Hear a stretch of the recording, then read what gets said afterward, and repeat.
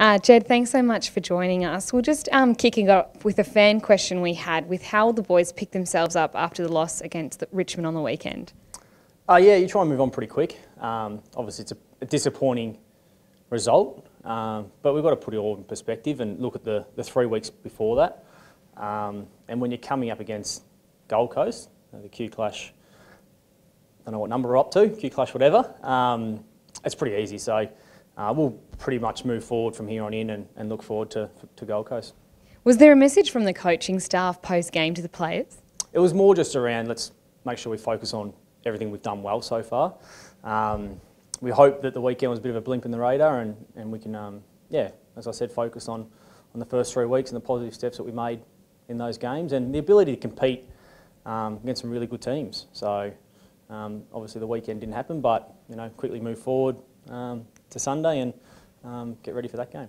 I guess one positive for us was Cam Rayner's game on the weekend, 22 possessions and a goal. How have you seen his development so far in his first season of AFL? Yeah, it's, I guess, what is he, 4 games in now? Sorry. And it has, I think what we've seen is slowly a nice development. He tends to like the contested games, and which for an 18-year-old is a real positive. Obviously, as his body continues to develop, even though he's pretty big already, but as he continues to develop through his body and understands the game and patterns and the speed and what it takes to play AFL footy at elite level for a long time, he'll only continue to grow. And the weekend, he was probably one of our best players, so it was a real positive step for him.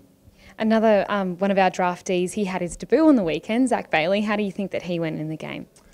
Yeah, he did all right. Yeah, it was one of those games where it's, looking back, you're like, oh, how good is it going to be to debut against reigning premiers, MCG, family and friends are there, and you go out and kick 2 goals, something. So it's, yeah, it wasn't the result he was after, but I think no matter what, he'll always look back on his first game and remember it for whatever reasons, but he'll remember it for his first game and playing on the MCG against the reigning premiers. So, but it was a really nice development for him to be able to play in that game. He did some really nice things, and we saw some good signs of what he's going to bring at AFL level. And I guess hopefully we'll look to do that again this week. Yeah. We've got the Suns this week, as you said, at home against the Gold Coast. Charlie lit up the Gabba last time that he played here. How have you found, he's your forwards coach, so how have you found his kicking efficiency and accuracy so far this season? It's been really handy, hasn't it? So I think it was 9 goals 2 going into the weekend, and he's really been slotting them from everywhere. So he adds a bit of a different dimension down there for us. We've always had smaller forwards, but he really adds that pressure that we probably lacked a little bit last year.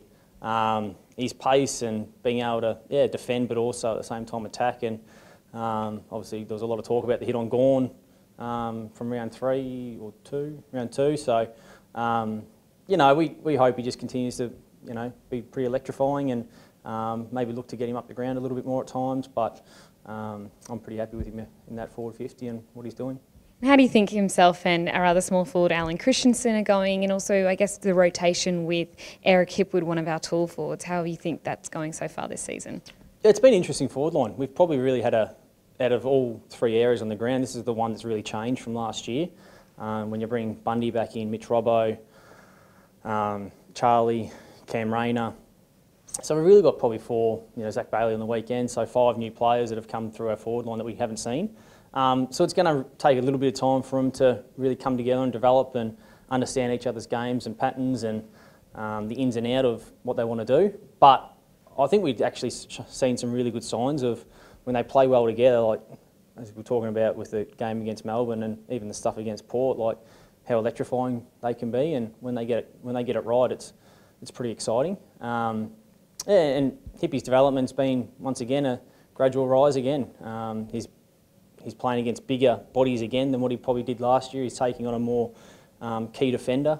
So he's got to work out ways now that he can give him different looks and use his attributes to his advantage. So I think we've seen that in patches.